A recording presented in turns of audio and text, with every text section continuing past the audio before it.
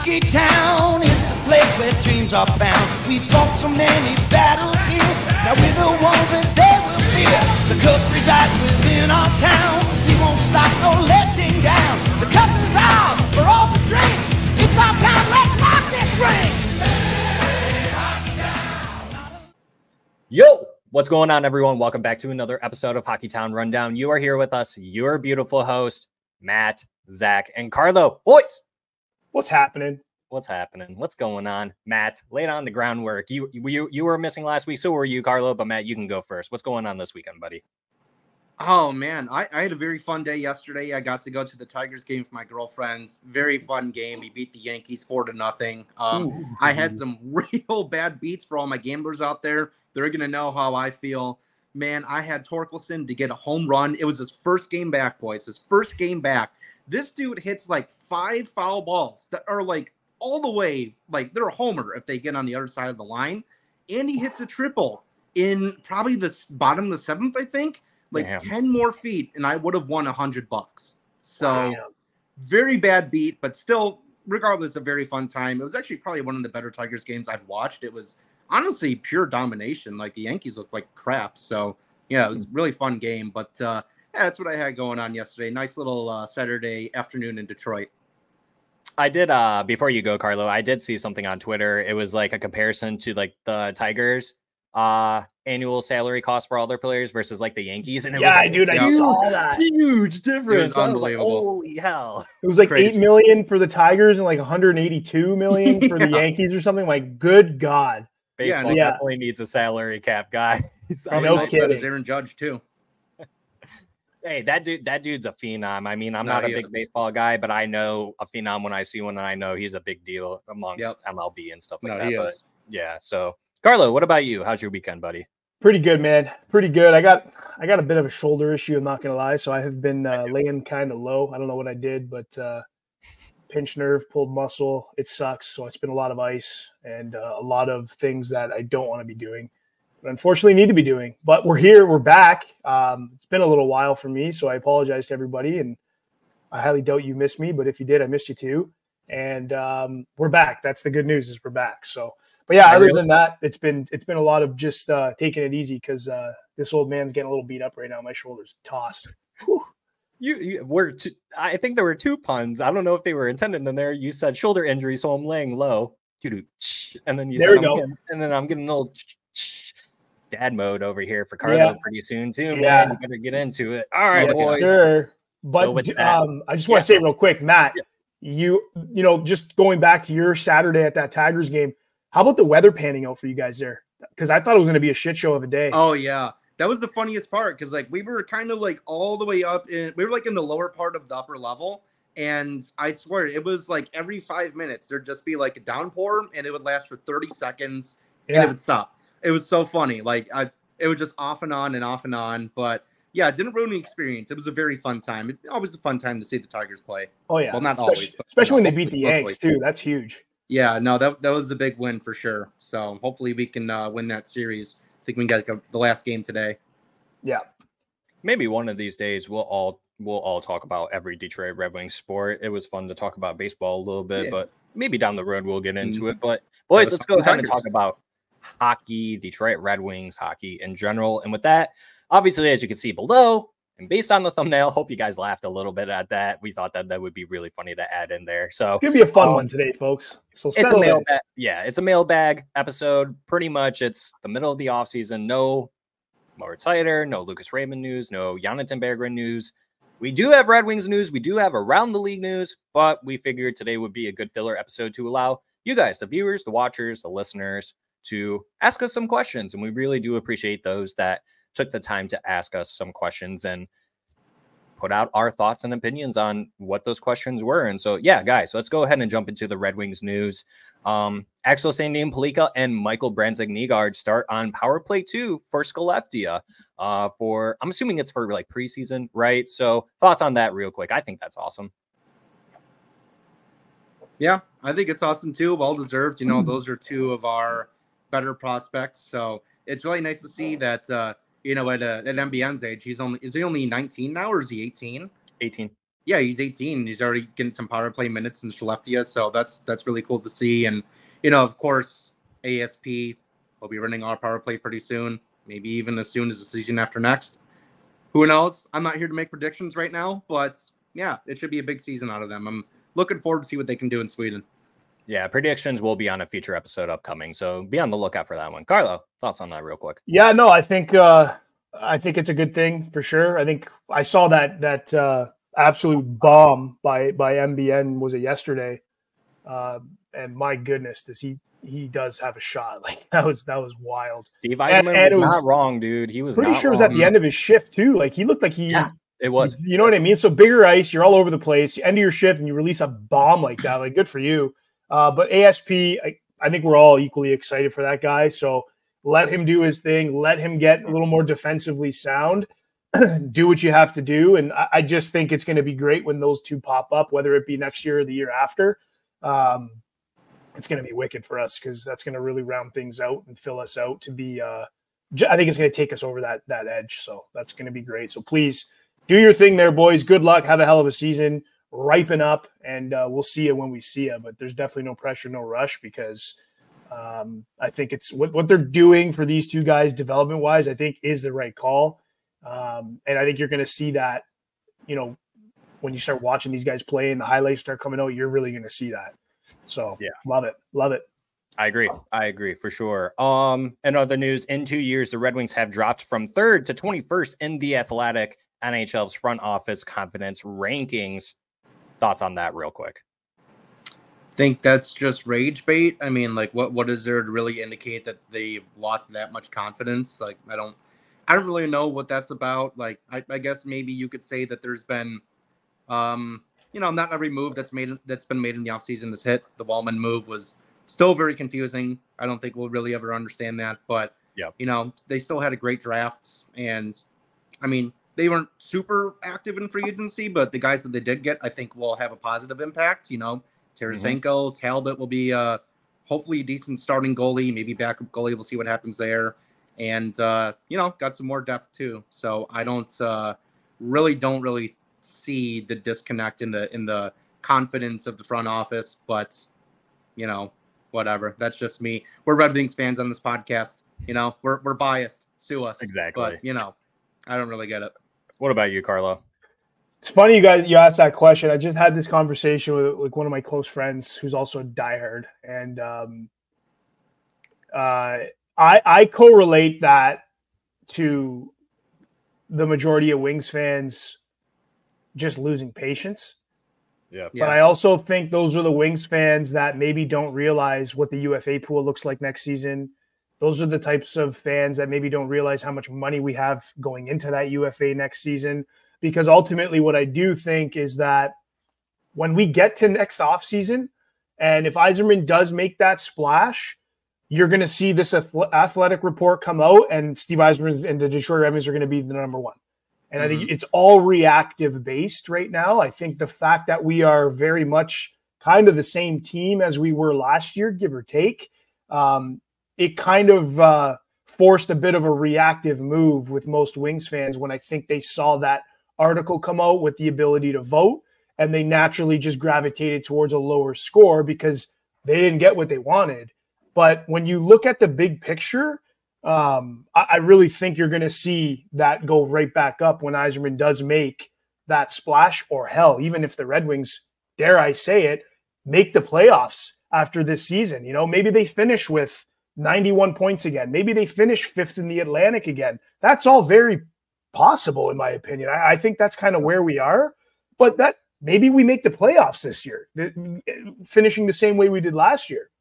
I mean, there's a lot that goes into that, but I think that alone, boom, you're going to see people react to that and then vote. So I think these articles, like I love The Athletic, but I think that is you're really tugging on the heartstrings of people when you put that out. And I think it's a very reactive response you get. And I think that it's going to swing like crazy as we enter this season, wrap up the season. Hopefully we're playing postseason, but then going into that UFA, if a big fish comes to Detroit, I'm very curious to revisit this conversation in a year to see where they finish then. Because again, my point on it is it's a very reactive vote. Yeah. My take from this is I think it's a combination of two things. I think it's any free agency you look at really hasn't been, yes, Steve Yzerman has added a lot. Would you classify them as elite franchise difference makers? No, none of them are, right? And so I think that kind of plays a role into it. And then you look at the prospects that they have drafted. Well, yeah, they have drafted pretty well, biased or biases aside, they have. However, the other thing that they're looking at is we haven't had a rookie make the team, I guess, since Elmer Soderblom, if you want to look at it that way. I mean, Jonathan Berggren really didn't get to start with the team right away, so you can't even classify that. We haven't had a rookie start with the team since Elmer Soderblom. He got sent down pretty quickly. So really looking at it, we haven't had a rookie start with the team and play a full season since Moritz Seider and Lucas Raymond. And so I think that plays a factor into it too. So no Marco Casper, no Nate Danielson, none of these guys. We haven't seen any of them yet. So I think that plays a particular role in this as well. So those are my two thoughts on it as to why the Red Wings are lower compared to what they were last year. But I'm right there with you, Carlo and Matt. Everything that you guys said, I'm right there with you guys. I do think going into the season, depending on the way it goes, it's that 21st is going to go up or down. It could get better or it could get worse. It could get way better or it could get way worse, right? And so going to the offseason next year, right? I think that's going to be a key indicator. And if you fast forward a year from now and that same article comes out a year from now, and if you got someone like a Draisaitl, a Mitch Marner, or any of those names, yeah, you're not going to be 21st anymore. Well, no, man. And to be honest with you, to put them at 21 now is even, I think that's even a little weird because, and I think it's offside because I think this, you got to look at what was inherited. Like people need to go back and remind themselves, go look at the team when Steve Yzerman took over and then go look at the team now. Like it's vastly different. Like that alone keeps Steve Yzerman, for me, top 10 for sure. Biased 100%. But when you look at everything that's been going on, he's in the top 10. I'm not going to tell you where he's in the top 10. It might be number 10, but whatever. Like, you know, Zach, you brought up an interesting point. The last rookies we've had start was Moritz Seider and Lucas Raymond. For a full season, technically, yes. They're studs. They are certified studs. Boom, top 10. I rest my case. Moving on. Yeah, we can move along to the next one. No, I think that let us know what you guys think down in the comments. And I guess I should take the time to say this now. Thanks for joining us once again. If you are returning, if you are new, thanks for joining us on this beautiful podcast that we have on this beautiful Sunday morning. It is currently 11:45 a.m. If you have not already, why don't you go ahead and hit that subscribe button, hit the thumbs up. Let's get this over 20 likes. That seems to be going really well so far. You guys are killing it. We really do appreciate that. If you're on Spotify, if you're on Apple, go ahead and follow us on there, rate us, and then hit that like button as well. Whatever you got to do on there. I'm not exactly sure. You guys are the watchers, the viewers, and the listeners. So with that being said, also, we are trying to get to, we're very close to this, by the way. I think it's less than 40 followers away from 1,000 followers on Twitter. We will be doing a giveaway announcement once we do reach 1,000 followers on Twitter. And I did leave a little hint for those people, and I will say it on this episode, that it is an item you can only get that was limited at a Detroit Red Wings game last year. If you can take a guess, let us know what you think it is at the bottom. I will be very shocked if you actually get it right. I will be very impressed. But yeah, it's going to be a great item. I think you guys will enjoy it. So let's get to 1,000 followers on Twitter. If you're not on Twitter already, also known as X, we don't call it that because why would we? It sounds really dumb. Elon, please change it. I know you do polls all the time. Yes, people want Twitter back, please. I can't X a repost. Like, it just sounds so weird, right? But if you're not on Twitter, go ahead and just make one just to follow us.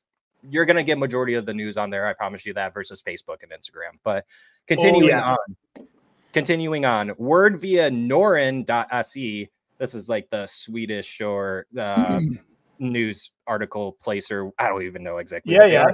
Anyways, they're saying that MBN will be at the Red Wings camp in September. It was said that ASP would also be there, but it does not sound like that's the case anymore. I think that's awesome. Do I think that that's an indicator that there's a shot for him to make the team? I don't think so. I think they want him to get a taste of what it's like to play with NHL talent, get familiarized with that, and take what you learned there and shift it over to the SHL so you can dominate a little bit better. That's my thought on it. Do you guys have any thoughts on that real quick? Yeah, I think pretty similar to what you said. I actually think that he does. If he's going to be in camp, I think that means that the Red Wings think he has a legit shot in making the team out of camp. I think what they're really looking at is, maybe this guy comes down to the final cuts, and if he really fights for it and earns his way to play for the team, he can do that. And I think really what they'll just do is have him do like that 9-game stint in the NHL, just not burn off a year, and then he'll go over to Sweden. I could definitely see that happening. I think that's a good reality. I think it's their plan to kind of just give them a taste of just like, hey, look, like you are a first round pick. We're really high on you. Like you're a big part of our future. We want you to see now what NHL competition looks like, because number one, that'll set him up pretty well for the future in the NHL. And number two, he can take those skills back to Sweden and apply them to the team he plays for now. And hopefully that'll ensure that he has a really successful season in Sweden. And then, next year we'll see what happens. Maybe he actually has a shot at playing a full season on the Red Wings. So I kind of think that's what's going to happen. I'm not saying that's what's going to happen, but I could definitely see a reality where that would happen. I'm right there with you, Matt. I think there's a reality. I don't think that that's the most likely reality, but I do see the reality there that could actually happen and that there's an opportunity there for him. But the only argument I have against that is that Nate Danielson, we saw that last year with him. Yeah. They didn't do it with him, so I don't know why they would do it with MBN. But Carlo, what do you think about it? Yeah, I mean, I kind of do agree with what you guys are saying there, Matt, specifically yourself, and like, why not do that? But I honestly think they're bringing him over to do the camp. I think it's pretty clear that they think he could probably handle his own type of way in the NHL, whether it be for 9 games. But I honestly think they're looking at engaging the want meter. Does he want to be here right now? Yeah. Right. So, because that's huge. And you can tell when someone's checked in or if someone's not fully checked in. So I think there's a little bit of that too, that they're going to measure based off of his play, based off of his off-ice stuff. I do think there's going to be a bit of a, does this guy want to be here this year? And if he does, maybe that's when you see that 9-game stint. Granted that he holds his own and he plays and he competes and he compliments other players around him and he, lights up some goals for himself. And he's that package that we want him to be. But I think a lot of it has to do with, does MBN want to be here? Because that's huge, especially guys, you got to remember this, they're young kids. You know what I mean? So that's huge. Does he want to be here? Like he's 19, he's 18, like he's still a kid. You got to kind of see how his maturity levels and all that stuff. So I think there's a little bit of that we have to look at as well. And that's why I'm fine with him and ASP sticking around over there, keep growing up a little bit, not to sound condescending at all. Literally though, just spend another year. Let's get you in your 20s. You have a little bit more experience and, or maybe they're just waiting till they're 21 so they can come over here and be legal to drink. Who knows? Could be that too. I know that's pretty. We don't want you over here until you're ready to hit the bars with us, boys. So let's wait until then. But I would say, Carlo, I do technically agree with you, but I would say that it's also the reverse too, right? Do the Red Wings need MBN right now, or do they want him right now? Yeah, absolutely. Great call. Thing too, right? So I'm right there with you, though. Moving along, how many number 1 defensemen are there in the NHL? Well, theoretically, there should be 32, right? Top fantasy defenseman ranked by users of the NHL Rank King app. Sider was ranked 15th. Do you agree or disagree? This is just for fantasy. This is not real life situations. This is probably going to be a tough question to answer. You could just say yes or no to make it that simple. Yeah, that's definitely a tough question when you put him up against all the rest of the defensemen in the NHL. I think given what his age is and his, let's say for a lack of a better word, lack of experience, obviously he's earned his career in the NHL, but he's only been around for a few years. I think what he's shown in a short time is that 15, I don't know, I think it's maybe a little low for him. I wouldn't call him like top 10 yet, but I definitely think he has potential to get there one day. In his prime, he could be a top 10 defenseman. I think 15 might be a little too low for him. I put him around like 13 or 12, honestly, because I think, again, just given his age and also given the fact that, I mean, we know the state of the defense in Detroit. It's not great. Like, he's been asked to do a lot, like probably a lot more than he should be asked to do, and he's really done it with no issues. So, yeah, I think definitely he is a little bit better than where he's slotted for sure. Yeah, I've had Mo Sider in a couple fantasy leagues before, and I mean, I mentioned it last episode. There's only one defenseman in the last decade to have recorded 200 hits and block shots in one season, and that was Moritz Seider. And if you're in a specific league, like where you're a fantasy keeper league, where you keep these players for a long time, yeah, you're exactly right, Matt. He's a young player that you definitely would want in your keeper league, that you would draft first round, right, to keep him forever because of how young he is and how good he is. But I'm right there with you as well. I'd probably put him at 12 or 13 around there. I think 15 might be a little low. And this is all for fantasy perspective, right? So it all depends on how you play your fantasy league and how the points are distributed. But Carlo, yes or no, I guess. For me, I mean, listen, my fantasy for hockey is a little bit different than most. We don't categories. Yeah, like, so it's not head to head. It's you score. Essentially, if you score, it's 5 points. If you get an assist, it's 3 points. If you're a goalie, I do it. Yeah. Okay. If you're a goalie, you get a point per save, but if you let in a goal, it's -4.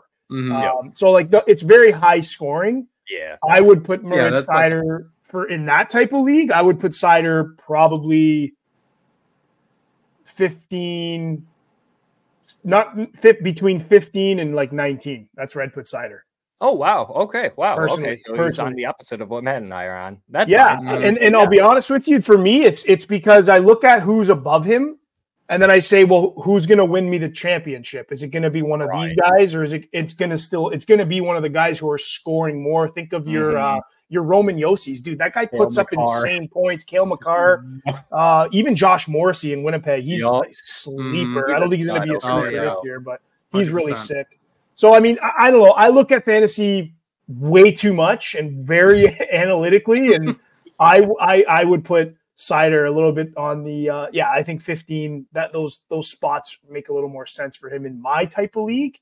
But I have had him. I have had him. Like I have traded for him. I have made some moves to get him because of the other things that he does well, which is the hitting and the blocking, which also does net me some points. I thought you were saying Adam Fox, and you were saying I had him. I was like, oh, okay, my bad. I've never had Adam Fox. I've never had Adam Fox. But I agree with you, Moritz Seider. If you're on the board and you haven't selected a defenseman yet, and every defenseman's still up there, Seider probably wouldn't be your first pick, right? It would probably be Cale Makar, Josh Morrissey, Adam Fox, all those players, right? It would probably be one of those. And Moritz Seider would probably be your second or your third choice. So, okay, yeah, I see where you're coming from, Carlo, and it definitely depends on what league you're in. Totally. Yeah. Well, I just wanted to say, like defensemen like that in fantasy, the guys that are like obviously you'd love to have. Like I had Quinn Hughes last year. He scored whatever, like 90 points or something insane. But I would kind of put him like if there's a tier 1 where it's like Makar, Fox, Quinn Hughes, throw Roman Yossi in there. Maybe Noah Dobson. That's my Islanders homer coming out though. Maybe Noah Dobson. He did score a lot. Evan Bouchard. And then I put Seider like in the tier 2 right below that, where like he's going to be a half point per game defenseman, but what he lacks in, if he's not getting an assist every single night or scoring a goal every single night, it's not uncommon for this dude to go out there and have like 5 block shots, 3 hits, just absolutely truck a dude. Like that's like in leagues that we're talking about, like those are where you can get points too, or like those are super valuable defensemen that even though they're not on the score sheet every single night, you're still probably going to get like 8-10 fantasy points out of him just for him going out there and just being a human house. So correct. Yeah. No, you're exactly right. He makes up for his lack of points in everything else in the defensive way, right? And so the block shots, all that other stuff. You're exactly right, Matt.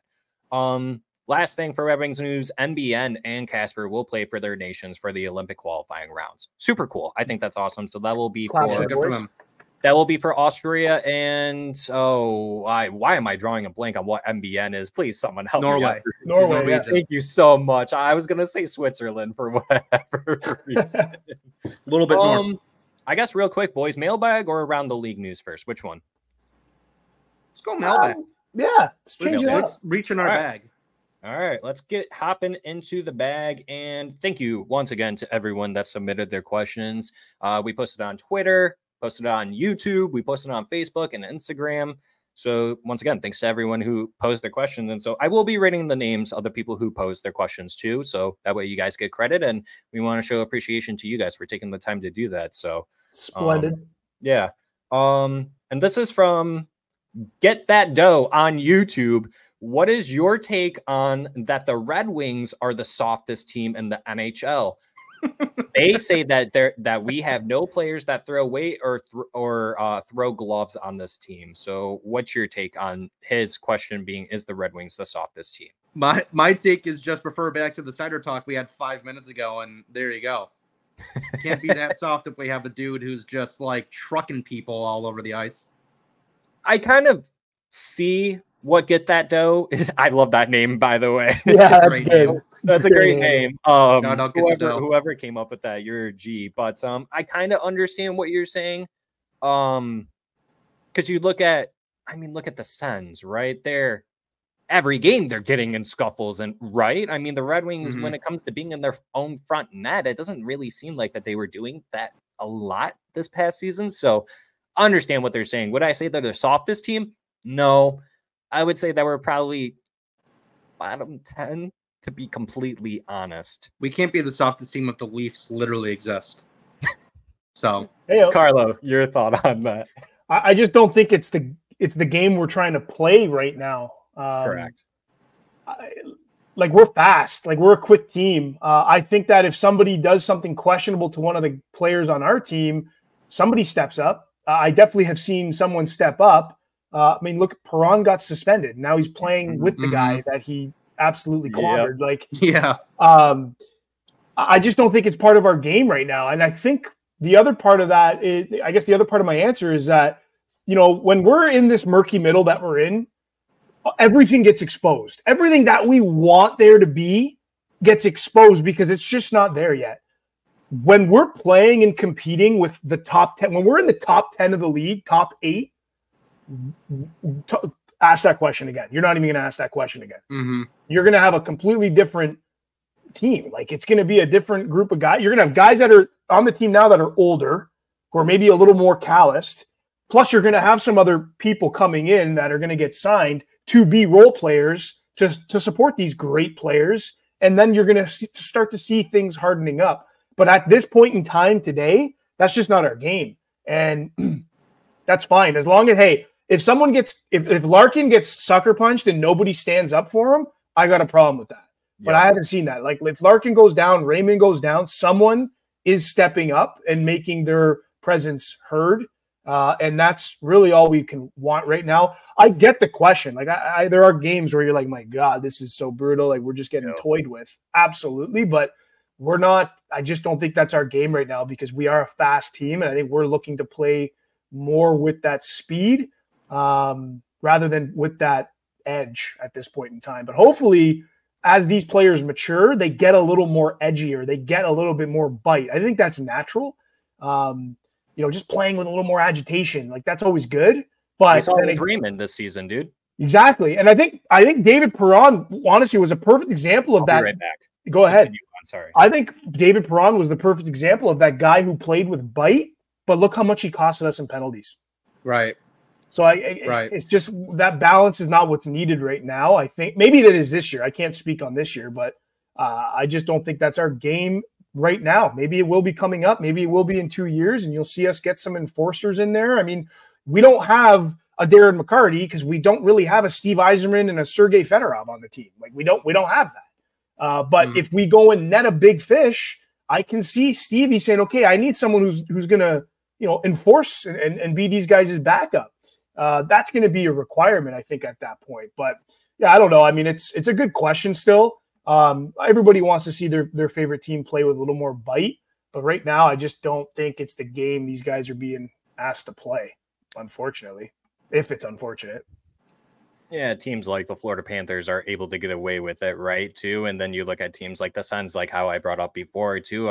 Those are two teams that get penalized very heavily. And even when they do get penalized, they play a certain game where they're able to bounce off of that and not get affected by it. So they do a really good job at that. And just like you said, Carlo, it's just not our game right now. There's definitely been some frustrating times where it's like, why the hell aren't they doing anything about this? And it's like the Red Wings are going to set themselves up to where it's going to hurt them in the long run during that game if they actually do something about it, right? So you got to pick and choose your battles at that point. So now, follow-up question is if this mailbag from Carlo. Whoa. Yeah, so if this person's like, okay, is the Wings what's the question? How soft are the Wings, or where would you rank them between being the softest team? I think that's what it was. Your take on that the Red Wings are the softest team in the NHL. So what's his take on the Red Wings in ranking terms, 1 to 10? How disciplined are the Red Wings? Let us know in the comments. Get that dough. Drop it down. I'm curious. Drop it down. Let's move on to the next question. What positions would you play for the Red Wings and why? This is from DGen Red Wing fan on YouTube. I'll start with that. I'm going to be honest. I've said this a couple times. I suck at ice skating. I know that sounds really weird. Growing up in Michigan, loving hockey, I really cannot ice skate. So I'm going to choose goalie or bench warmer, water boy. Yeah, I'm gonna be passing around Gatorades behind the bench, open up the gate for the players to go out. Maybe you have me play like 2 minutes a night, but I'm not gonna be out there doing anything. I'll probably have a biz nasty career where I play like every 5 games. I play for like 3 minutes, and I go out there and I get punched in the face or I punch someone in the face, and the whole time I'll just be passing around Gatorade. I'll bump the tunes in the locker room, whatever you want me to do. Stick me up in the press box, give me some free hot dogs. I'm not doing anything on the Red Wings, I'll tell you that much. If you had to pick a position, though, which one would it be, Matt? I'd probably go with you two, goalie. I mean, I don't think there's many 5'8" goalies that are going to make it in the NHL, but I don't really know if that's going to work out too well for me. But I guess it's probably the only thing I could really do because I can't skate. It can't be that hard to move side to side, right? Carlo, you currently play hockey. I don't know what position you play, but go ahead. D. I play D, and I would play D. They don't need forwards. Right now, we do not need that. There's already enough plug players, and I am a plug. So I'm definitely not going to go and take away a forward position there. But I would absolutely play D on the third line with Albert Johansson and shut shit down if we're not riding the pine. We very well could be riding the pine for 50 to 60% of the game, but God help us if we get out there, me and Aljo, oof, third line, oof, 7 minutes a game, oof, I'm down. Oh, boy, I'm down. Carlo's going to have 2 points on the year, but it'll be plus 30. Oh, you better believe it, baby. Oh, ooh. Yeah, and if Derek were here, I know he would select forward. I'm pretty sure that's what he played when he played hockey when he was younger. Follow-up question would be who's sitting if Derek's in the lineup? Who's sitting? Derek. I'll volunteer. If he's playing and Andrew Kopp's sitting, I'm joking. I'm not going there. Andrew Kopp just got married. Big props to Kopp. Congrats he did? I didn't know that. Yeah, congratulations, Andrew Copper. Yeah. There you go, buddy. Nice. Next question. Do you think Steve Yzerman believes in the defense corp he has, or are the players just not tradable and he is stuck with the team? This is from Austin Rodriguez on Twitter. So I'm gonna re-say it again. Do you think Steve Yzerman believes in the defense, or are the players just not tradable and he is stuck with them? So is he happy or is he stuck with them? I mean, I hope so. I hope he's happy with them because he signed most of them and drafted all of them. So I would hope that he's happy with the D that he's built. It's not like I don't think there's anyone on the D core anymore who he inherited from Ken Holland. I think they're all gone at this point. So everyone on that D core, he either brought in free agency, traded for, or drafted. So I would hope that he's confident in them, or else we're going to have some question marks raising here. Yeah, I don't know if the rate. Yeah. It's a really good question. It's a really good question. Does he believe in this defense? I think he believes they can do good, or else he would have traded more of them. I don't think they're tradable. But I would agree. Yeah. Some of them are not. Yeah. Some of them are not. Yeah, some of them aren't tradable. I think maybe the one you could realistically speak on is probably Justin Holt. That's probably the most regrettable one. If Steve Yzerman had to pick one, it's probably that one. Is it the worst one? No, I wouldn't say that's the worst one. I would say Ben Sherrod. I mean, listen, like that's a lot. That's a big contract. It's the contract. Did he play better last year compared to his first year? Absolutely. Yeah, but the contract is still not good. It's big. And I don't know if this guy's question is referencing the contracts. I have a feeling it is when he says, is he just stuck? you're only stuck Right. if nobody wants any of these people, right? So I'm a kind of putting 2 and 2 together to think that a lot of that has to do with contract stuff. Like when I look at the D-core, there's 2 terrible contracts. It's Ben Sherratt and Justin Hall. Yeah.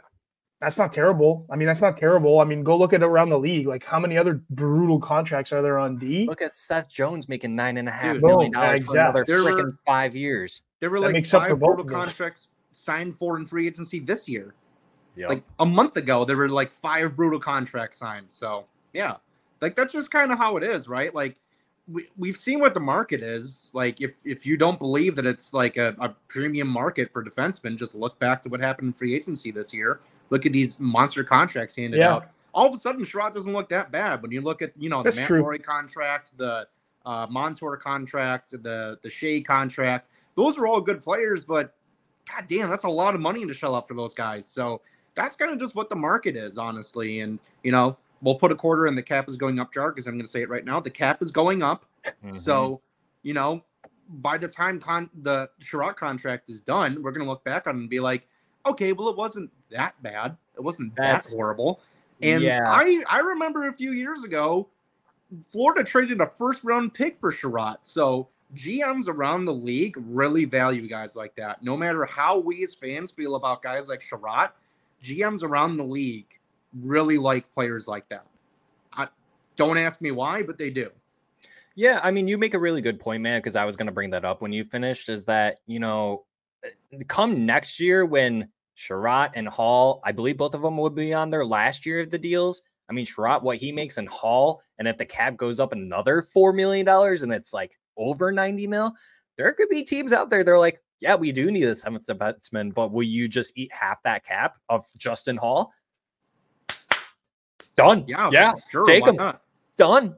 So I don't think it's that they're untradeable right now. I think that, well, actually, it's part of it. Yeah. So I would actually agree. I think I agree with you. I agree with Austin Rodriguez on both sides. I think that he does believe in this defense, but I also believe that Steve is kind of stuck with some of these guys. I thought Olimata could have been traded, but did he want to trade him? Probably not, because he plays really good defense. So. You got to also keep in mind too, especially, Austin, who's asking the question, like, are we stuck or are we just in a league with 32 other teams all trying to get better? Right. And you look at every team, they all have a bad contract or two on them. Not every, like, if you can find me one team that does not have a bad contract, I'll be shocked. Yeah, that's what I'm saying. That's what I was saying earlier. Like, I don't think we're stuck because we want to be stuck, and I don't think we're stuck because Steve doesn't believe in the group. I think Steve believes in the group. Mm-hmm. I think if Steve could make it better, Steve would make it better, but he's competing against 31 other GMs who are kind of wanting to do the same thing, who also simultaneously, when you got these 31 guys trying to make their team better, that's your market. Now your market goes up. And then Matt talked about the Matt Roy contract. Then it comes down to, what's it worth to Austin to be unstuck? Mm-hmm. Is it worth retaining 50, 60% of a contract and then overpaying somebody by 50%? Like, is that there's so much other questions that come with a question like that. That's why I said it was a great question, because it to be good, it costs money. And it's like, are you prepared to go and do that type of roster surgery? I mean, I think Steve Yzerman nailed it when he talked about unofficially saying, like, we were after Steven Stamkos. But when we looked at it, the amount of surgery we would have had to have done to the roster construction just made it not worth it. Mm-hmm. And you have to look at that, and you got to give that some respect, because it's the truth. So I think I think it comes down to a little more patience. We talked about this with that athletic voting thing. I think we have what we have. We hope they can develop and get better to prove that we're not stuck and to prove that we're good. And then I just don't think the time is right to go and make those moves that make us feel unstuck. I think that's next year and beyond. You know what? And I'm going to apologize real quick. And I'm just now looking back at this. I don't believe that was actually Austin's question. His question will be up next. So I'm trying to figure out whose question this was. But yeah, whoever asked this question, I will give you the shout out here in just a second. So I do apologize. This would be from Cameron Nagel. on Twitter, so I do apologize. I goofed up there somehow. Thanks, Cameron. No, that was a good question, and it Yeah. makes you go down an absolute wormhole of different, thought processes to figure that one out. But I think, no, definitely a sweet question for sure. That was good. Yeah, sorry, Austin. If you're watching this, you were probably so confused. Like, I did not ask that question. What's this guy doing? So good. No, Cameron, that was a very good question. Thank you for asking that. I really do appreciate it. So, Austin, your question is now, what do you foresee production-wise out of Kane with a full season of conditioning as well as a full regular season? I think he's going to be damn near a point per game player. I'm probably maybe like 75 points if he plays a full season. I think that's 70 to 75 points. That's for me. What do you guys think? Yeah, I'm gonna say on the low end 65 points, but I could see him get 75 to 80. Definitely, I think his floor is 65. Off the top of my head, I don't know how many points did he score this year, only playing like half a season. He was still like almost a point per game, right? 40. Yeah, off the dome, it was 40 something. 49. Yeah, 40 I want to something. say it was 49, but I'll check. Yeah, you might be right. So I mean, why would he not do the same thing next year?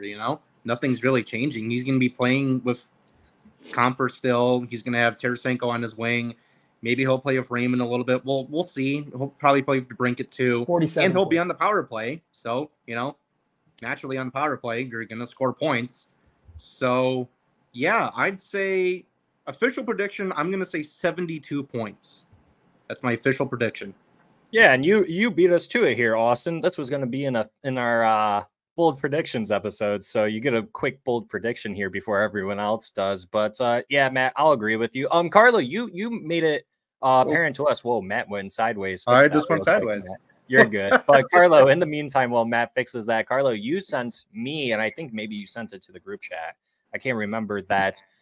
Kane and Comfort are practicing together currently right now. That's a huge plus considering how we looked at them last year. And we're like, there's something weird going on where they're not connecting. We understand that like Kane's coming into a new system, Comfort also coming into a new system. They've never played together before. So this only makes it better. And adding a Tarasenko, like Matt said, yeah, I think sky's the limit for Kane here. And the only downside to Kane, I will say, Matt, the difference is that he's a year older.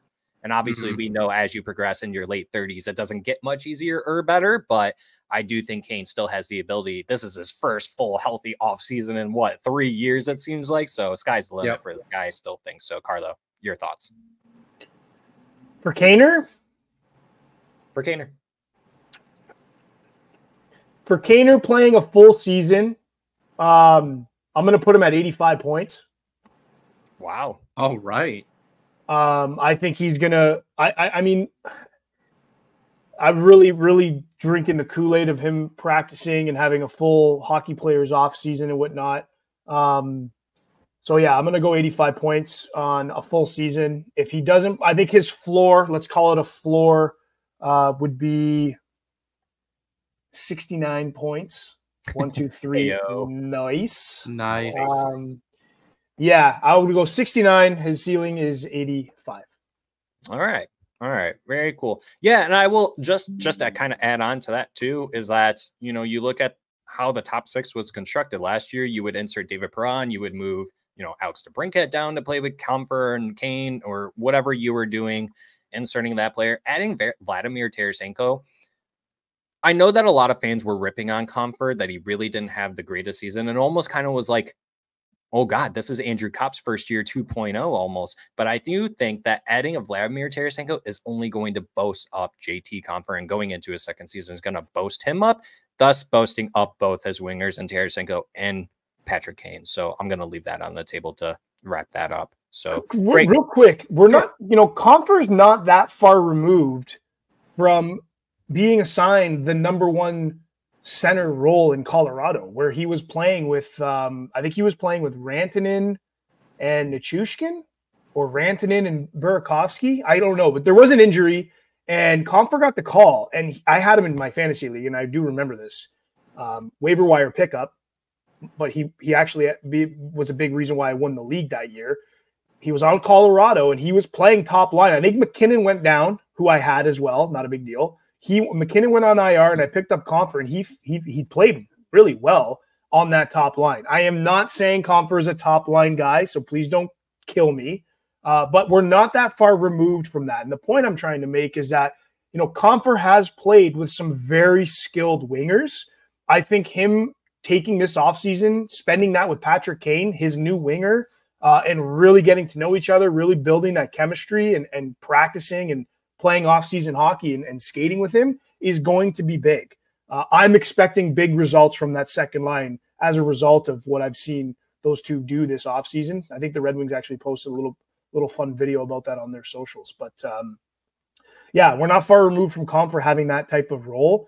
And the good news is that he doesn't have that type of role here, but he does have a sick winger in Patrick Kane. So I think it's just a lot of good news ahead with that. That's part of the reason why I got Patty Kane ceiling at 85 points, because I think Comfer is going to have a really good year this year. I just feel that way about JT. I think he's a gamer, and I think he's going to take another step for us. I really do.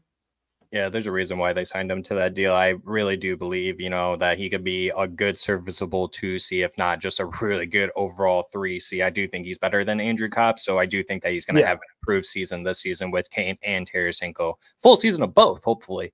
God forbid anything happens to both of those guys. But onward to the next question. And this is from Randy Zick on Twitter, who also won a hat in our giveaway. Congratulations. I know those are nice. Shipped out, so they take a while to embroider these lovely hats. So congratulations to those winners. I probably should have done that at the beginning of the episode. But yeah, congratulations to those that won. Those will be hopefully shipping out soon. I'll get in contact with the company here tomorrow morning about, hey, let's get them going. Randy Zick's question was, what's your prediction for these young rookies playing with the big boys? Follow-up question, who's going to be in Detroit and who's going to be in Grand Rapids? So the first question, what's your prediction for these young rookies playing with the big boys? I guess in terms, he's probably talking about Edvinsson, Berggren, and Albert Johansson, maybe throwing in Kasper Danielsson and some other names. Follow-up question, who's going to be in Detroit and who's going to be in GR? I think to me personally, I'm speaking on myself, I think the roster is pretty set. Once I sign Berggren, I think it's pretty set in stone. I don't think we see Kasper. I don't think we see Nate Danielson. I don't think we see Carter Mazur. Bearing any injuries, I don't see it. Yeah. Unfortunately, that's just the way it is. I think maybe the first couple games, we probably don't even see Albert Johansson play. I think he probably gets in the press box for the first couple of games until something happens where a player just goofs up or an injury happens. Yeah, I guess that kind of really, but my predictions, in terms of Simon Edvinsson, I think he starts out top 4 on defense, and then as the season dwindles down, he's going to be paired up with Seider. Berggren, I really don't know. To be completely honest, that's a crapshoot for me. He's a fourth liner starting out right now. Based on what it looks like, it's going to come down to injury, and if he can take the reign, right? What can he do to showcase Coach Lalone? Like, hey, bump me up. I've been doing everything that you've been asking me to do, and then some. So those are my thoughts. Albert Johansson, yeah, my expectation for him is to at least play more than half the season. That's my expectation. Show that you can do that. Show you belong here. Thoughts, boys? I'm with you there all day. I got nothing more to add. I think you're bang on. No, I definitely agree. And one thing that I will add, and I don't want to borrow too much from my bold predictions because I do want to save most of this for that episode that we do, but I think we see Danielson force his way on the team. I don't know who's going to bump off the team, but I think he's just too good that I think he's going to get on.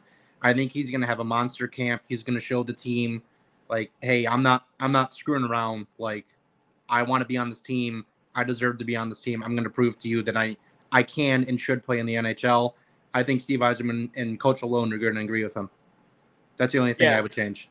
Matt, I'll agree with you, and I'll jump on that too. Randy, to kind of give you a perspective, I think if there was a rookie that I could see make the jump outside of Edvinsson, Johansson, and Berggren, it would probably be Nate Danielson. Nate Danielson, yeah. Some people would probably say Mazur. Some people would probably say Kasper, but I legitimately believe that would be Nate Danielson because of how hard he pushed the last season. So Mazur needs to gain weight, man. Unless he has. He might have. He's going to get destroyed, man. He's so light. Some donuts. I'm just laughing because this is like the 4th time you said it. Dude. It is, yeah. But it's true. It's very true. It's very true. Mazur, I'm sure you're putting on weight. You're coming on all these podcasts. Maybe you can come on ours one of these days. Yeah. We'll hit you up. But Mazur needs to get dummy thick. Become a bowl of oatmeal, as I like to say. There you go. From Maddie Ice on Twitter. When are those Raymond and Cider deals coming, and what are they going to look like? I don't know. When are they coming? I don't know. Carlos said you got what? Now it's like 28 days until training camp. They can't train with them if they're not signed. So correct. In 28 days, they're going to be signed, Matty Ice. There we go. There we go. That's a great answer, Zach. Hey, that's a good answer. I'm sorry, that's a horrible answer, but that's probably the best answer I can. No, that's a really. I wasn't being an ass. That was literally the perfect way to handle that one because it's the truth. It's the honest to God truth. Yeah, I don't think it goes beyond that. I will be very surprised. Would I be alarmed? No, because then it's going to happen eventually. It would just be before the regular season. I would be very shocked if either of those two go beyond the regular season. I will be very surprised if it's a William Nylander situation, right? But in terms of what they're going to look like, we said it on previous episodes, based on what we've seen all these younger players get, it's only helping Lucas Raymond and Moritz Seider out. So based on what I'm seeing so far, both of them can get the bag, $8.5+ million still. I truly believe that. And then you're left with Berggren too. Like excluding Berggren, the Red Wings don't really have that much cap space right now. So Steve Yzerman definitely has to be super strategic. In terms of deals, based on the way the cap is structured right now, boys, it seems to be more and more likely that only one of the two are going to get a long-term deal between Lucas Raymond and Moritz Seider, and the other one's going to get like a 1 or 2 year deal. That's my thought on it. What do you guys think? I have no more opinions on this signing. I just wanted to get done. I think if you came to us and you expected us to give you an answer on this, you are in the complete wrong place. You are barking up the wrong tree. I wish I could tell you when these deals are getting done. I agree with you. I think it's going to be training camp. I can't imagine it goes past training camp. I really can't. I'd be shocked if it goes past then. So I'm going to agree there. As far as Bridge, long term, dude, at this point, who knows? I'm hoping both for long term, but we'll see. Yeah, I should have mentioned that. We want a long term, I believe, all of us. So, but Carlo, real quick. I think Seider's going to do like a 4-year deal, and it's going to probably be high. Like I think it's probably going to be like 8.5 for 4 years, and then I think Raymond will do a full 7 or 8 year deal, and it'll probably be at like 7.9, 7.8 around there. I think you're right, just given what we've seen for the market for defensemen. Yeah, I think Seider, if he waits 3 or 4 years, he could really get the bag. So well, he's going to get the bag. I do like that, but it's going to be a 4-year bag, which is still a crazy bag. What I mean, yeah, and then he's going to get the bag again, dude. Like he's going to get paid. So these agents are playing it very smart with these young players. There's a reason why majority of them now aren't signing the 8-year long-term deals, right? They're going for the 4 or 5, right? Because they know that you can get it one more time and potentially one more time after that. Yeah, so the agents are getting paid too, man. They know what they're doing. Exactly. Commission. How you doing? All right, boys, we're down to our final question, and that would be from Nick from the Hockeytown West podcast, and he posted this on Twitter. If one morning you woke up and you had lobster hands, what would you do? And I already answered this question supposedly to Nick. I don't remember what my response was, but I guess I would just go around pinching people all day because I think that would be a lot of fun, honestly. If I woke up and I had lobster hands, I'd tell SpongeBob to get back on the grill and make me some more money. That's what I'd do. That's a good one, Matt. That's a good one. Carlo, what would you do? PG. The first thing I would do is learn how to use a pen with lobster hands, and then record myself steining Lucas Raymond and Moritz Seider with said pen with lobster hands to show that if a lobster can do it, Stevie can do it too. That's my answer. Like that. That's what I'm rolling with. But awesome. If you want a realistic answer, if I really woke up with lobster hands, I'd probably go right into the kitchen, crack open a bag of pistachios, and say, "Oh, baby, it's go time." Because realistically, those are such a pain in the ass. Would you use your lobster hands to crack open crab in spite that you have lobster hands? That's a very evil genius thing to think about. Yeah, it just randomly came up in my head. Yeah, I know. I guess I would. I mean, I do like crab. I suppose the butter part would be a little difficult. So hopefully you like crab without butter, but I think, you know what? I think the more fun thing would be entering a seafood restaurant and declaring myself the new king. I'm the guy there you now. go. That's what I do. I'd walk And in then the they look at you, and then they hold you down, and they chop off your lobster arms, And then I'm done. And then it's all over. I'd Short-lived be king. walking into Red Lobster and clocking in. Yeah, they're not filing for Chapter 11 anymore, folks. Not after this one. Nick, thank you for the great question. That was a Good question, great Nick. As great always. questions. What a beauty. Such a beauty. I do believe that was all of the questions that we had. There might have been a couple more, but I didn't really want to put them on there because a lot of people did ask us questions, whether if it was recorded or not. Some people did ask me stuff without putting them on social media. But once again, thank you to everyone for asking us those questions. That was actually a lot of fun. It was. Thank you. Yeah, claps for everybody. That was great. Let's keep that going. And boys, let's go ahead and just wrap up with some around the league news. Matt, I know you do have a hard stop coming up here, so we'll just go through these. You guys don't really have to speak on them. Around the league news, Patrick Laine and his fiance announced a new mental health initiative called From Us to You on Instagram. Nice. That's really awesome. You do know that we're in the off season when we're talking about stuff like this. No offense to them, like I said, but I do think that that's a great initiative that they are actually taking. No, but good for him. You know, he's good for a real Laine. tough time for the past few years. So I think it's going to be good for his mental too, for himself. Right. Like something he needs to do to feel better. I love that. It's good to see he's finally rounding the corner there. So, you know, I'm happy for him. And anytime he wants to play for the Red Wings, hit up Stevie Yzerman. I would love his shot. Door's still open for you. Laine also thanked everyone for the support he has received over the past few months. So yeah, Laine, I would say that majority of the people are definitely for you. So keep doing what you're doing and just keep enjoying yourself, man. Don't be so hard on yourself and do what you got to do. Everyone understands or should. Austin Matthews named captain for the Toronto Maple Leafs on Tuesday, the first American-born captain for the Toronto Maple Leafs. I have a quick question for you guys, because to me, we've seen this before, right? We saw it kind of like with Dustin Brown going to Anze Kopitar. And I'm kind of curious to know, do you think John Tavares initiated this, or do you think the front office initiated this? I kind of think that John Tavares kind of looked at it as like, hey, like maybe he's kind of like getting too much like from the media, who knows? And he's like, hey, I think maybe it's a good idea to kind of pass it along to Austin Matthews because I only have 1 year left here. But that's why I'm kind of weirded out, because it's like, this dude only has 1 more year left. Why not just let it ride out? I think no one has fumbled their career quite like John Tavares has. I mean, he literally shows the worst. Speaking from an Isles fan too. Sorry, I mean, even if I were like completely unbiased, like you got to look at it from an objective point of view. Like the Islanders almost made it to the Cup a few years ago, and he has barely made it out of the first round. And I've always said this, that if he stayed with the Islanders and he was on that Cup run with them, they would have won the Cup. He was the missing piece. I mean, you can argue with me about it. There's no guarantees. Obviously, it's a hypothetical, but I think they would have at least come close to winning or would have won the Cup.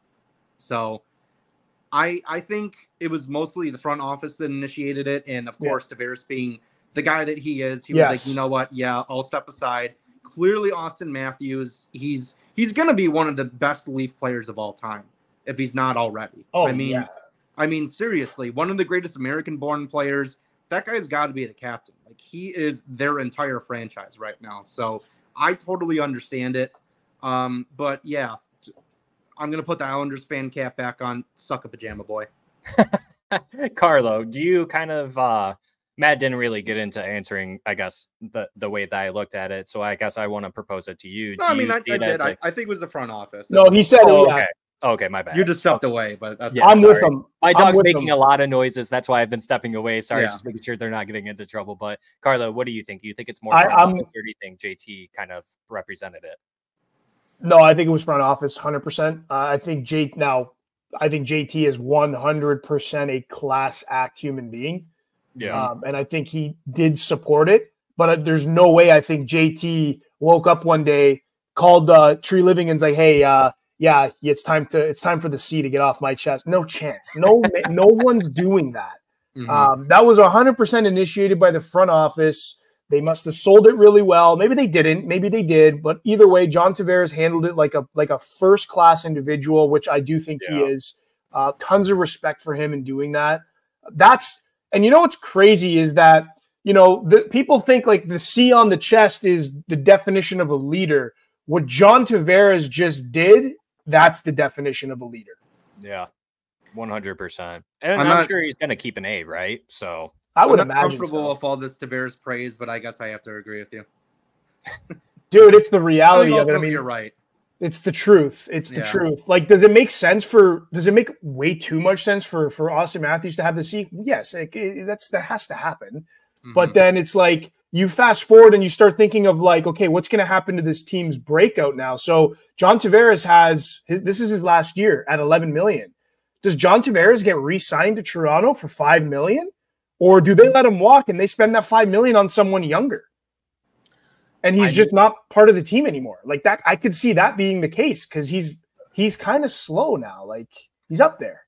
I mean, I can still view John Tavares as a very good, serviceable 2C. I mean, even at $5 million, you ain't gonna find another John Tavares for $5 million. I think that would be a steal, in my personal opinion, Carlo. What would you pay him? You just said $5 million. No, what would you? I'm asking what you would pay him. Oh, like to come to the Red Wings? No. Just you're a GM and you have an opportunity to sign John Tavares. He's going to be executing a role of 2C. What's Zack paying John Tavares for whatever team you run? Could be the Detroit Red Wings. I don't care. Yeah, I don't really have any of his stats pulled up in front of me, but I guess off the rip, real quick. Yeah, he had 65 points in 80 games last year. Okay, if you're selling on him, no, you're good. If you're selling on him that like, hey, we really need you and we think that you can elevate us to win a cup, 3 years, maybe like $6 to $7 million. I think that's fine for a legitimate 2C. I mean, I would say that he's better than Andrew Kopp, obviously, but JT Compher. Yeah, I was gonna say $7 million too. So you're gonna pay John Tavares $7 million when he's 36 years old. When he's do it for a year then. Sure. Yeah, I can see a 1 year 7 deal for sure. Yeah. I can see that. But like term 2-3 years, I'm not going personally. I wouldn't go higher than 5. I guess I forgot how old he was. So yeah, take it back a little bit. So yeah, if you wanted to go a little bit longer, you definitely have to bring down the cost. But I mean, you talk about leadership. That's someone that you would love to have in the locker room in case Dylan Larkin or someone else gets injured. He could be a good follow-up person for that. So yeah, looking at it from that perspective. Let's go ahead and move on. Blues and Pens swap 2nd and 3rd round picks to open up offer sheet opportunities, thus leading the Blues to offer sheet Philip Broberg at 2 years, $4.58 million, and Dylan Holloway at 2 years, $2.29 million. The Oilers have minus $354,000 in cap space currently as of Tuesday morning. Compensation due is a 3rd pick for Holloway and a 2nd pick for Broberg. Get this. This is the twist. Had they gone $1 more over on AEV on each player, that would have bumped up the compensation for both those players. That is absolute fantastic GMing work by St. Louis Blues. Is it still Doug Armstrong? I don't know who their GM is anymore. Yeah, I'm pretty sure it is.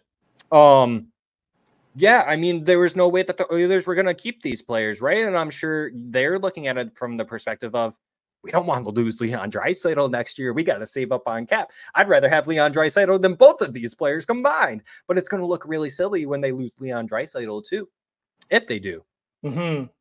Totally. So overall, I thought that was pretty exciting. And that's the most excitement we've gotten in hockey, I feel like, in a long while, right? Since free agency period, probably. Wait, did they match? Like, I don't know where we're at with that now. I know that it happened, and then it's just kind of went.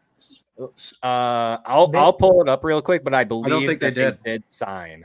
I think they did, but I'm about to check. Let's pull it up while I fill in the air. I'm trying to. Where are they? No, currently they are not signed still. So, but the players have to come to an agreement to essentially be traded and accept those deals. So it's on the players currently at this point, or the Oilers, I believe they have to match it, but it ultimately comes down on the players' decision. So those players might be trying to figure out, like, do we want to go to frickin' St. Louis? Yeah. Or do we want to? They have a timeline though, right? Isn't there a time limit? I believe so. 7 days or something like that? I believe so, yes. I do believe so. But I mean, that compensation, that's not a lot to give up. A 3rd round pick and a 2nd round pick for 2 former 1st round pick players that, but if I were those players, I'd be looking at it like, should I take the cheaper contract and keep playing with Leon Draisaitl, Connor McDavid, Ryan Nugent-Hopkins, Evander Kane, all these other names? Or do I want to go play in St. Louis with Robert Thomas and Jordan Cairo and some other names like Nick Leddy? I think Nick Leddy's still with them. Oh, my Lord, Nicholas Leddy. But, yeah, no, that was very exciting. And then continuing on, Ryan Getzlaf joins NHL Department of Player Safety on Wednesday. Cool. I don't know what he's doing there, though, to be honest with you. I really didn't look into that, but is that really going to change anything? I don't believe so. But still pretty cool to hear that a more recent former hockey player is joining that group, right? So I like Getzlaf. Good for him. Keep him in the game. An update. Sources say Milan Lucic has been training in New Jersey this summer as an attempt to continue his playing career. Lucic is currently ineligible to return to the NHL. He was arrested in Boston last November for assault and battery, plead not guilty, and charges were dropped in February when his wife invoked martial privilege and declined to testify. Lucic took an indefinite leave of absence from the NHL Bruins after the arrest and did not return to the team. His 1-year contract expired on June 30th. NHL Commissioner Gary Bettman would need to clear Lucic to return to play, even though he has not been formally suspended by the league. Lucic entered the NHL/NHLPA Player Assistance Program. It's news, but not really too much to talk about, right? Just kind of get your shit together, Lucic, right? And then you can keep on playing. Well said. Just get your shit together, right? So, no honorary Red Wing mention right now. We gotta kind of rework that because we did do. I have an honorary Red Wings mention. I always got one ready to go. Zach, you want it? Do the people want it, Matt? How much more time you got over there, Bucko? I have time for just this. I want to hear it. We're going to make it quick, okay? Now, this guy is not far removed at all from the Detroit Red Wings. So I expect every single person to remember this guy. And the only reason why I'm bringing him up is he recently just got signed. I believe it was a two-way deal. The Dallas Stars picked him up. He hands down had the sickest equipment that I've seen a goalie rock. I'm talking about the one, the only, Magnus Hellberg, ladies and gentlemen, number 45. He got signed by Dallas? I did not see that. Yeah, he did. I don't know. He's probably going to spend most of his time playing in the AHL, unless he comes up. I don't know, but. Did you? I forgot to mention this too, and I'm sorry, Carlo. Okay. Vrana PTO with Washington Capitals. Yes. That blew my mind. Oh, yeah. Sorry, Yeah, I just wanted to throw that out there. Continue though, Carlo. This goes to show you guys, when you're lost, you can always go home. Mm-hmm. That's right. Take that for what it's worth. But anyways, Magnus Hellberg, couple points here to make. Unreal goalie equipment. Loved when he played for us. The guy is a giant, literally a giant, coming in at 6'6", 209 pounds. Just absolutely a unit of a man. Numbers, I mean, meh. They're not good. They're not great. The numbers. They're not good. They're not great. But anyways, Magnus, we wish you the best of luck with Dallas. Congrats on signing that deal, buddy. Red Wings faithful will always love you. I certainly will. Keep rocking that sick equipment, and hopefully we light you up this season at some point. Guy over here. Sorry, there you go. The wrong way. Yeah, Magnus Hellberg. Yeah, he was a hidden gem for us for a while. He stole a couple games. He did steal a couple games. He did. So hopefully it all works out for him over there, making that dough, get that cash money. All right, boom, boom. Boys. I think we're good to go. So final thoughts, Matt. You can go ahead and lay down the woodwork for everyone. My final thoughts are: let's go Red Wings. I can't wait for Red Wings hockey and college football next Saturday. College football is back. So I'm very excited for that. I will definitely be watching. Go Blue. I guess I'll go. Go Wings. It's August. I mean, we're just having fun here. But we're going to get into some good details and some good things moving forward, folks, because obviously we have some good times coming up with the season and training camp and whatnot kicking off. So we hope that everyone's rested. We hope everyone's healthy. We hope everyone's ripped, jacked, nutritioned. I don't even know if that's a word. But point is let's get it going here. I think we're all pretty pumped up to get this season rocking and rolling here. So, and then Steve, whenever you want to put the cigar down and, maybe sign a couple contracts, that'd be greatly appreciated. If you need any help typing them up, let me know. I can do it for you free of charge. No problem. Let's just get these things done, please. Good final thoughts up, boys. My final thoughts are let's go Red Wings. Let's go Grand Rapids Griffins. Let's go Toledo Walleye. We're getting very close to training camp, preseason, all of that good stuff. Let us know if you're going to Traverse City for the prospect tournament. We will not be attending. Matt and I did go last year. It's just a lot to kind of get going and set up, and just for kind of like the weekend, it is tough to kind of do that. It's a tough drive to make too. It was fun though. It is fun for anyone who has never been to one. I highly recommend it. If you've never been to Traverse City, go. That is just an enjoyable place to be, being by the water and all the great atmosphere downtown and all that good stuff. So a lot of woods and stuff. And the sand dunes are great too if you go over by Glen Arbor area, which is just a little west from there. But continuing on, if you haven't already, go ahead and hit that subscribe button if you are new. But if you are returning, thanks for joining us once again. We really do appreciate it. Hit that thumbs up button, boys. I can't speak, my goodness. The big thumb there. This one. If you haven't already, hit that thumbs up button. Let's get it to 20 likes. That really does help us out. And you guys have been doing a really good job at that. I'm going to try not to fumble my words anymore. Follow us on Apple. Follow us on Spotify. Do all the things. You can follow us on Twitter. Get us to 1K so we can do the giveaway for the special limited item that you could only get at a Detroit Red Wings game this past season. Go ahead and do that, and we will see y'all on the next one. Goodbye. Peace, guys. See ya. Bye-bye.